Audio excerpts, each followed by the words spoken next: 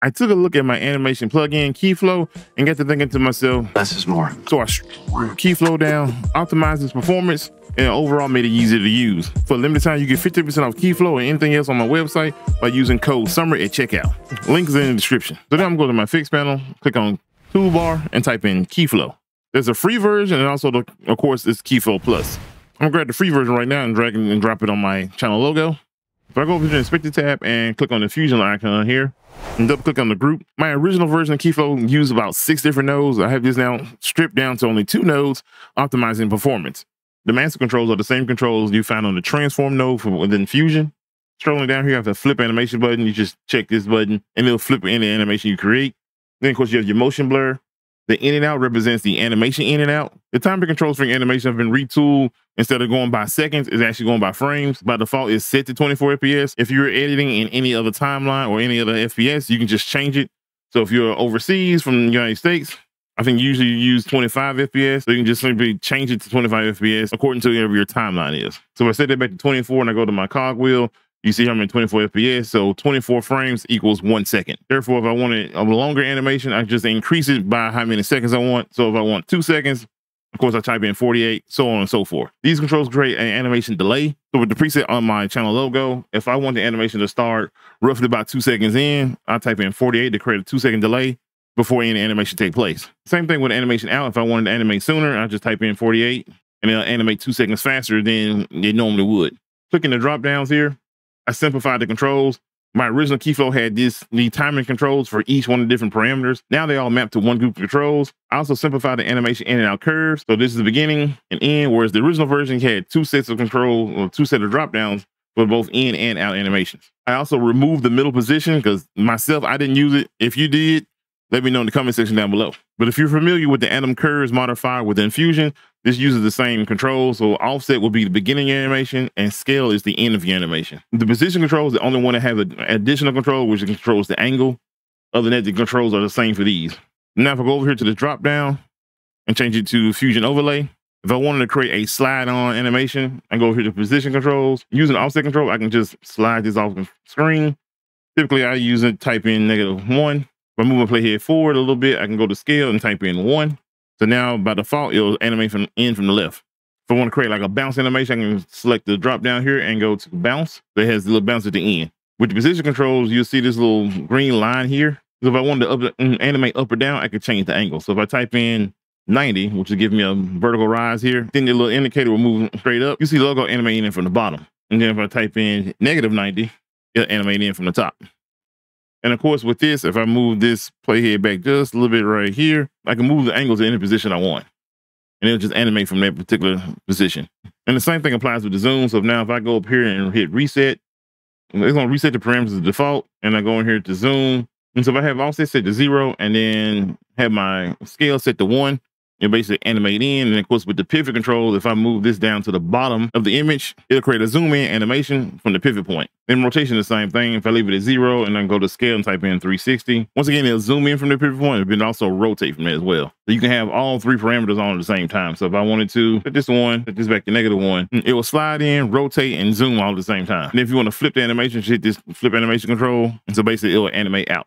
And then towards the end of my composition, it'll animate back in. But whatever you're animating and you don't want it to animate out, just uncheck this box here. So you just get the in animation. Then of course you check on motion blur. Motion blur is still pretty heavy, but it's not as heavy as it once was. And also render time's a lot faster now. That's actually in real time. I didn't have to wait for render cache. It's still a little choppy, but with the previous version, you pretty much be sitting around waiting for it to animate. And that's with 3 different parameters on at the same time. Once you've gone through a major custom animation, you can go over here to export. You can give it a name. I'm just typing in test. And then I go up here and give it a name. Just call it zoom rotate or zoom row or something like that. You can click browse and browse your files for a particular image if you want to.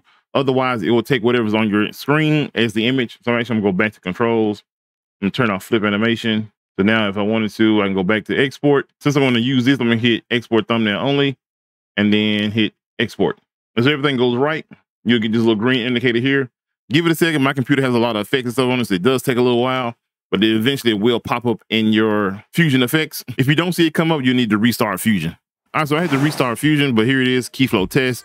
and the name of the preset, and it's using the channel logo. It's the thumbnail. Now, if you pick up Keyflow Plus, it'll come with these 30 different presets. So you got position presets, camera shake, 2.5D, which is what utilizes the DVE node from Fusion, which creates like this pseudo like 3D environment or 3D flip effects. You have the zoom presets, transform effects. It's basically utilizing all the different parameters. I'm going to delete the free version and go and drag and drop the plus version. The initial controls are all the same, but then you go down here to 2.5D.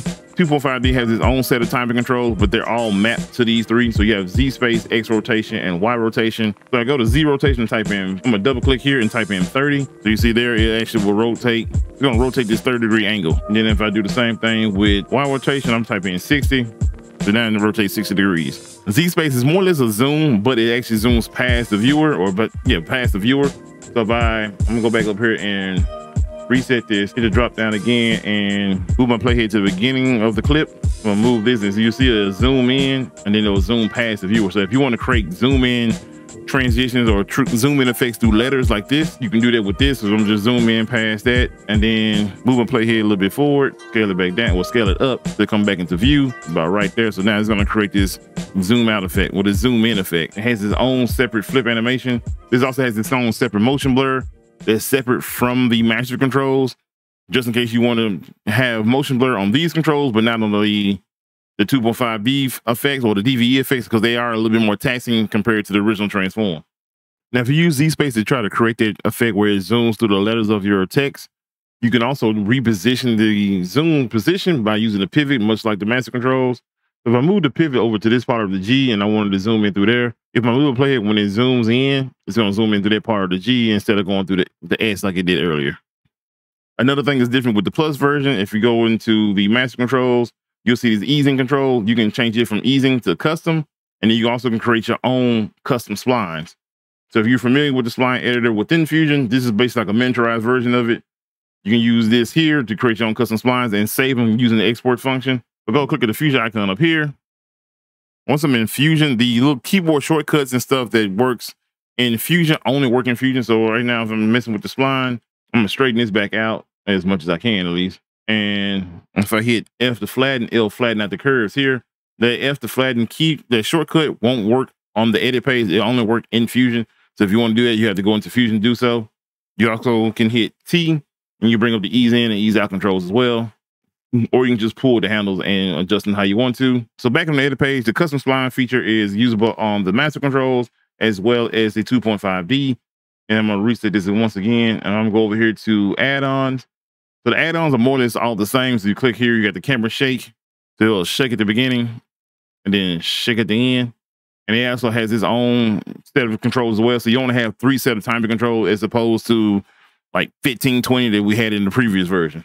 Beyond these timing controls, you also have the shake control. So if you want to shake, you want a heavier shake on the X-axis, it'll shake heavier there, or you can just turn it off altogether by bringing it down to 0, and it'll just shake up and down the Y-axis. Again, these are actually some presets I have here. So you have shake slow, actually the speed is slowed down. You have it at 50% strength, you have 100% strength, you have X and then Y. So if you want camera shake, all you gotta do is just drag and drop. So now I'm gonna disable camera shake and enable glow. I retooled the glow animation where it's not so taxing on the computer as well. My previous glow effect was basically doing too much. So it's more simplified. You have the thresh controls, the gain controls, glow size. You have 2 glow sizes, one for the inner glow and the outer glow. Then you have light strength. So if you turn this all the way down, you'll notice the image is pretty much still the same with just the glow is around it. Whereas if you go back to default, it looks as though the glow is affecting the actual image. Then you have your inner glow and outer glow. The inner glow, you typically want to leave white. And in the outer glow, you can change it to something else, but you can change the inner glow if you want to. However, if you do change it, it does kind of mute out whatever your outer glow is. So if I change this to red, it pretty much mute out that outer glow effect. You can still see a little bit of the blue there, which is more faded out. I'm gonna hit Control Z to change it back to white, and now you have more of the blue is more prominent now. Now the glow effect is animated by default, so you see it kind of blowing in the wind. You go down here to wind controls. Actually, I'm gonna change this, drop down to Fusion Overlay, and you should, you see now you have the little indicator there. It's indicating which way the wind is blowing. Going back up here, you got the brightness controls. This affects the actual glow itself. So the higher you crank it, actually the more brighter. Not only brighter will it get, but it also will spread throughout the image. Same thing with the contrast. If you increase the contrast, it'll spread throughout the image as well. You can crank it up for a little bit more detail, or you can turn it down for less detail and kind of give it this base like neon kind of like glow. You can also blur out the edges if you want, or you can turn it all the way down and get more jagged edge, more rough edges here. And you can turn down the displacement strength, once again, to give you more of a simplified kind of neon glow like. If you turn it all the way down, it pretty much kind of like erode behind whatever image you have it set on. And from there, everything else is the thing. So if I hit disable on glow, get the paper edge effect, you can customize it. You got the lens, actually I'm gonna disable paper edge. You got lens blur, so if you want to bring emphasis to something, you have these blurred edges. You can customize the strength of the edges, change the color of them, rotate it around, and also change the height and width of the blur, well, the lens blur. You got this grid effect that you can use to line up your subject on the rule of thirds. You got the background effect. If you change from solid to gradient, you have the full power of the background node from Fusion. Go back up here, I forgot, you got drop shadow, you create a little shadow behind whatever item that you're animating. It works on images, video, and text, but it only works on the text plus, not the regular text if you're on the edit page. So if I go now to zoom and go from 0 to 1, if I drag and drop this preset on there, go to the beginning of the play of the clip itself, and it'll zoom in from 0 to 1. Because even though I'm on 24 FPS, if I want the animation to be longer, I can go here, click on the 24, and I type in 60. And just make the animation animate slower. And once again, if I go here to easing, hit the drop down, go to custom, I can use that custom curve, or I can create this ease in curve. If you're familiar with editing AMVs, you might be very used to this curve here.